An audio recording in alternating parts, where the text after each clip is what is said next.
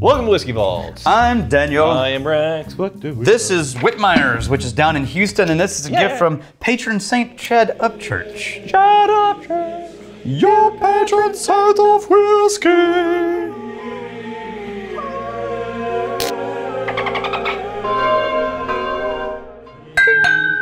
Oh, that was loud.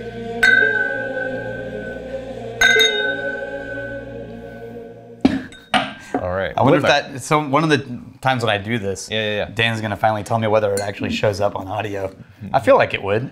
I am familiar with the name Whitmeyer's. How often have I had their actual Not very. whiskey? We've done some of the stuff that was actually Texan, and I think we did one of the things that is sourced. Okay. This is a mix of those. A blend of sourced and stuff they So made. this is bourbon they made mixed with bourbon from Kentucky, mixed with rye from MGP. What are they doing, like a Barton or something? Bourbon and rye. Okay. It's literally a mix of bourbon and rye from them, Kentucky, and Indiana. Okay. Where do you think out of Kentucky they sourced from? I have no idea. I don't know that I could smell it in this. Yeah, once you get into a blend, it's going to be pretty hard to... Yeah. Unless there's a dominant whiskey in that blend. Can be hard to pick out. This is a strange nose. I'm trying to figure out... I'm going to say, yes. At the same time, it doesn't feel like it's something other than whiskey. It's unique in the presentation, but the blend came together in a way that is emphasizing something in here. Yeah. That isn't often emphasized in a whiskey nose. I have our comparison. I keep getting so the most common familiar flavor I'm getting on the nose is going to be that cherry note. But I'm also getting cut grass. Okay.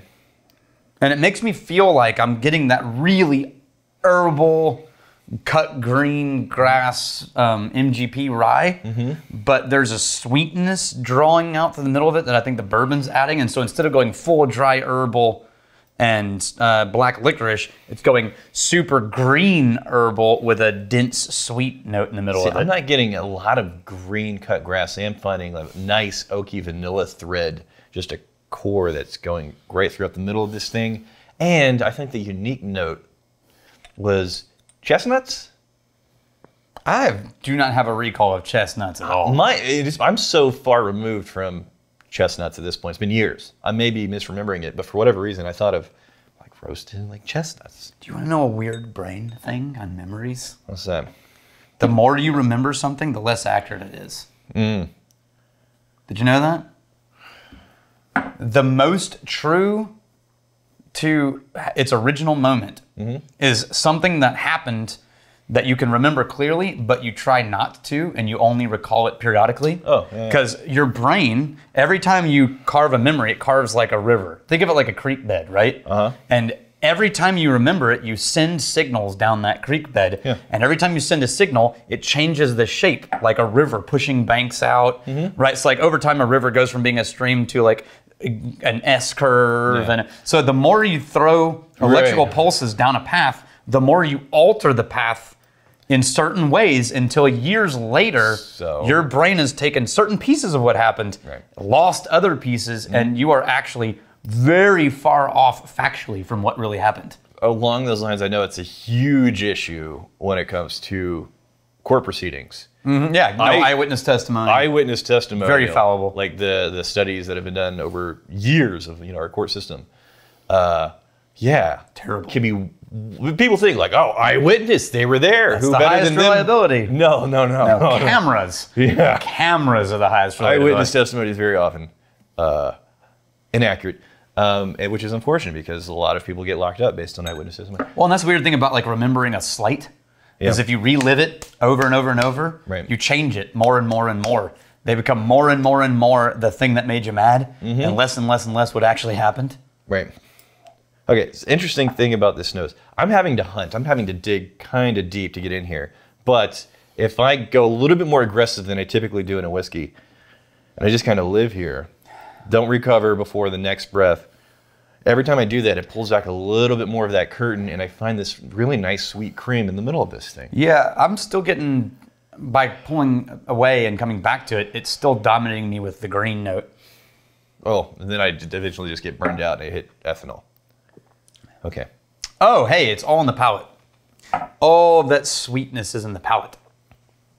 This is wow. There's the cherry. really sweet bourbon dominant palate. Like a tart black cherry. Yeah, it's mostly bourbon. I mean, I could see that there's a. I mean, honestly, I wouldn't even say there was rye in this. I would say this is a high rye bourbon, if I had to pick. Sure. Yeah. Now the nose is weird. You've had black cherries. Yeah. Yeah, and they're not incredibly sweet. Often they can be tart unless they're like super ripe, but they're usually pretty tart. Yeah. Yeah. This is a bourbon palate, high rye bourbon palate, with a really weird cut grass botanical nose added on to the top of a classic bourbon nose. A little bit of that brown sugar, kind of a dry finish for me. What was the proof you said on this? This was, it's a damn respectable 110.4 proof. It's 55.2 ABV. Here's what we're going to compare it to. Barai, a blend of bourbon and rye from High West. Boo-rye. Which is a great name. I still like their bottles. Yeah. Got the speckled stuff in there. So, what did they say they put in this? It's been so long that I've forgotten. Holy crap. All of the whiskeys in this are a minimum of 10 years old. Wow. And sourced from multiple distilleries. Yeah. Wow, Jesus. That's cool. I mean, maybe we shouldn't be throwing this into a comparison. It's getting low. Oh, hey. So I was going to, before I get to the Bourret, one last thing on the Whitmeyer. The thing that is the most familiar amongst the whiskeys that you named that are going in here, Indiana, it's MGP, then Kentucky, and then there's a rye. I get most of that MGP character on the taste, not finding those familiar, recognizable. Well, MGP. remember the taste is bourbon. I know. And that's not MGP bourbon. It's not MGP bourbon? It's MGP rye. What the hell are you talking about? The bourbon is I Kentucky and Texas. This, on the taste, I'm finding that same kind of, that, it's that barrel note, it's how it meets the cherry. That's what I associate with the MGP bourbon. Yeah, but you're saying the MGP bourbon is not in here. No. Oh, wow. But remember that the Texas heat's going to jump up a lot of those barrel impacts, right? So whatever the Texas bourbon was in here, it could be mimicking some of those things that happened in MGP bourbon in Texas. But smell the High West, same family. It's actually pretty, like, definitely in the same category. I find more sweetness. I find more botanical. I find more like a vanilla sweetness. I find more botanical on the Whitmeyer. More vanilla sweetness and caramel. Oh, and on the Bourret. There is a cherry Jolly Rancher on the High West. Oh yeah, definitely sweeter. Yeah, for me. Oh, woo, that's really great. It's this rich hard candy with a little bit of like peppery spice. Can I tell you right now? Very soft and pretty. I'm gonna tell you right now. This drinks like it's a lower proof because it is. Yeah. And I kind of like, and these aren't the same, right? But this at a 46% ABV is more enjoyable than this at like a 55, I think is what it was. Yeah, 55.2%. I agree. ABV. Now, I it benefited from probably like 8 more years of aging, but yeah, that's true. That's true. Fine. This one is still sort of pushing against itself, right? Like when I taste it and nose it, it hasn't resolved into a shape. It's still sort of throwing elbows in various directions. Like the rye and the bourbon have not totally made friends yet. Slightly herbal. Yeah, honey on this one. Interesting. Okay. We have the Tim Carter. I've enjoyed the whole let's try something different optically experiments, but something's always seemed off to me. And I just figured out what it is. Where's the subscribe sign? Yeah, it got moved over here when we were sitting down. Yeah. And it never got moved back. Wait, look, can you see this? Seeing the background, I guess subconsciously I missed it. Yep, upside down? Good. Yeah, can you see that? Yeah, it's gotta be upside down. Yep, that's good. All right. That's how people know to subscribe. That's right. Because if we were doing this the right way, then within the first 15 seconds of every video, It'll it's like, before we get into it, make sure you like and subscribe. Yeah, well, we did it upstairs. My favorite was the video where right in the middle of that, it fell down. Yeah. It was the duct tape. I'd be curious to see the subscribes on that video. Yeah. If people took that as like a sign of, it's fate. Like, I have to subscribe. Okay. Nice. But I don't think it's a fair comparison at 10 years old. No, I agree. I'm Brian. You got beat it. Yeah. I think you have one more comment. I think you should shut your whore mouth. Jesus. What? That got aggressive real fast. No, it's this thing in the studio. Oh, okay. Yeah. Belfry. Dude, Belfry. Dude, early days, man. Yeah. Early Like, days. Like microscopic channel. Look, there's Jimmy Leg. Yeah.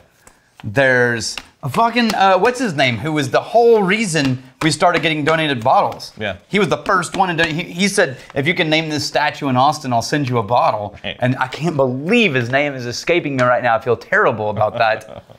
But he was the whole thing. And then Belfry was early days, giving a shit at first, and it's still giving a shit. But yeah. Yeah, I don't say I like Belfry. Yeah. I just said I recognize the name. No, I'm kidding. Yeah. That's so hard to believe you guys have been doing this for what feels like half a decade now. I know, right? Yeah, I still haven't run out of whiskey to try. Yeah, the first was like 2016. We're 6 years in, man. Yeah. We We are. yeah, I don't think we were ever going to get to a point where we had to stop the donations. Just to give some breathing room. Yeah. But how long of a wait are we now at the current pace with the donations? We should be done with donations by next spring.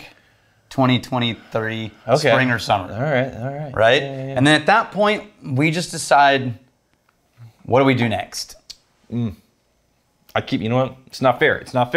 It's really not. You do keep going back to the High West. I reach for the Yeah. house. It's not fair. There's a lot of things that are nice about it. I would probably try to slightly lower proof because, I think maybe the ABV is hiding some of the flavors at that much. Yeah. But anyways, you know what I think? I think we are here for something.